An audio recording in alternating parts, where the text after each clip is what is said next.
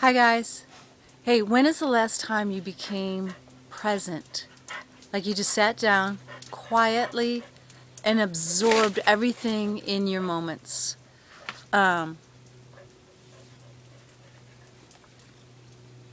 other night, I was in my office. It was a lovely evening. The sun was really bright in some places, but it was setting down in the valley. I was just really present. I noticed the sound of the kids playing in the distance, the sound of the wind blowing in the trees.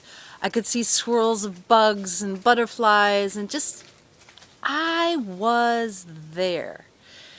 And then what happened next was somewhat thrilling.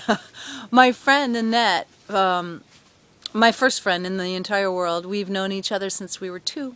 She called and she said, "Tara, you'll never guess in a million years who I became Facebook friends with." And now most people, when they hear that, they're not going to even try to guess if it's not possible, right? But I said, "Was it 999?"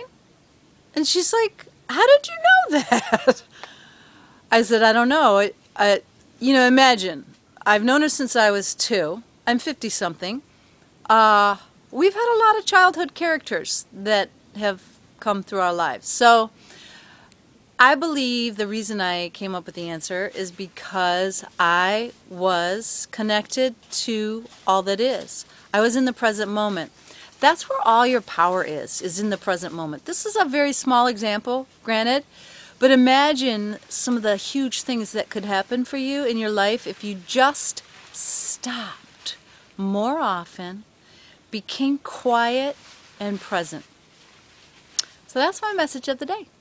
I'm Tara Marie, and thanks for being one-on-one with me in the present moment. Have a good one.